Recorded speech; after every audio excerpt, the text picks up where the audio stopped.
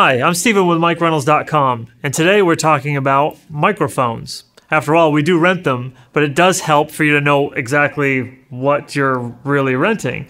So for those of you who don't know what a microphone is, we're going to break it down fairly simple for you. A microphone is known as a transducer. That's the technical term for it. The transducers take acoustical energy and turn it into electrical energy, or vice versa. There are three types of microphones: dynamic, ribbon, and condenser. Dynamic microphones use a metal diaphragm that moves a coil of wire wrapped around a magnet to convert acoustical energy into electrical energy. So basically, as I'm talking, the sound from my mouth, that air moves that coil back and forth, and that transduces into electrical energy that goes back to your console or your preamp, which converts that back into acoustical energy through your speakers. A good example of a dynamic mic is a Shure SM58. Dynamic microphones are known for being really rugged, not that expensive, and overall sound pretty good. Ribbon microphones are built a little bit differently than dynamic microphones. Ribbon microphones use a very thin strip of metal as a diaphragm, which enables it to quickly react to sound, equaling to a great high frequency response. Now that's very crucial when you're recording, especially a voice that in the natural sounds beautiful. Well, a ribbon microphone is going to replicate that as close as possible. Keep in mind when using a ribbon microphone that it is a side address microphone, so audio needs to be captured from the front or the back of the ribbon microphone. A good example of one is the Shure KSM313, also known as the Naked Eye.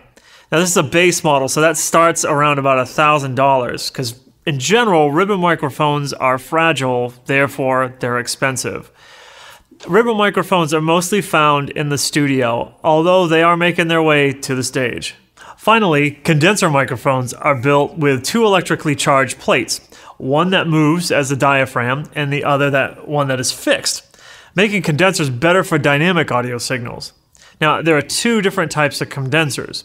One is the large diaphragm condenser and the small diaphragm condenser.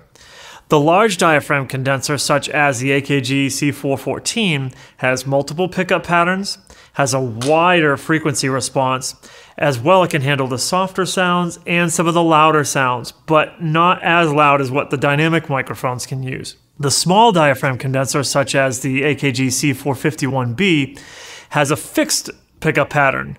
It also has a tailored frequency response, but it just can't handle some of the louder sounds like a snare drum, for instance, or the louder sounds that larger diaphragm condensers can handle.